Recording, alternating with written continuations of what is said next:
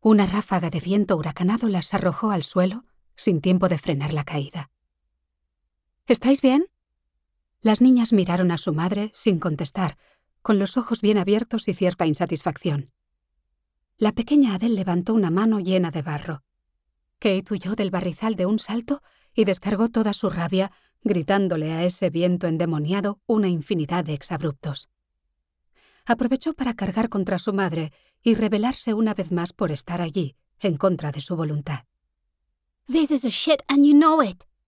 Esto es una mierda y lo sabes. No era el lugar más adecuado para un rifirrafe con Kate.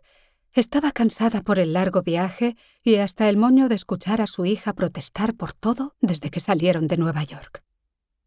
Cierto, no había sido el mejor de los comienzos, pero se negaba a que fuera el presagio de su estancia en aquel remoto lugar. Se levantó, sacudiéndose con dignidad el vestido empapado de barro, agarró la maleta y contra el viento reanudó la marcha. Cierto, iban demasiado cargadas, con unas maletas poco adecuadas para caminos de tierra y excesivamente pizpiretas para un lugar como ese, que olía a excremento de animal. Kate y Adele tardaron en reaccionar, pero al ver que su madre se alejaba y las dejaba en medio de aquel descampado, reemprendieron la marcha. Kate terminó cargando con la maleta de su hermana. La pequeña siempre conseguía sacar lo mejor de ella. Era su debilidad y no podía verla sufrir. Avanzaron por una carretera asfaltada de doble dirección, por donde pasaban los coches a toda velocidad. «Kate, no sueltes a tu hermana y cuidado con los coches. ¿Me has oído?» El viento suspendió en el aire las protestas estériles de Kate. De nada le había servido toda la cadena de argumentos para evitar estar allí con su hermana y su madre, lejos de sus amigas, de su casa, de su habitación y de sus Gotham Girls. Eso era lo que más le había dolido, apenas haber podido despedirse de sus compañeras y dejarlas en la estacada durante una semana.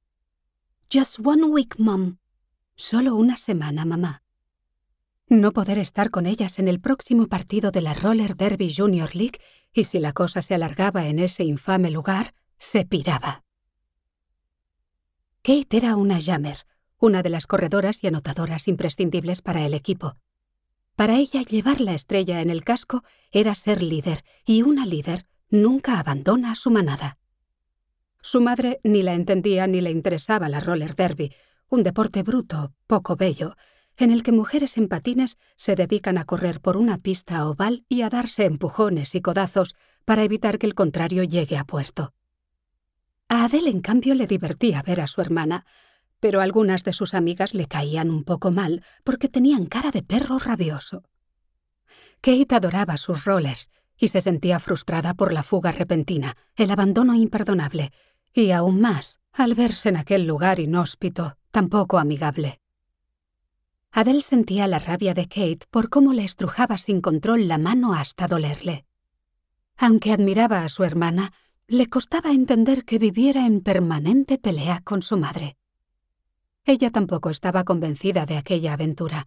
Apenas entendía qué hacían tan lejos de casa, pero era una pequeña scout, y los scouts no se rinden a la primera.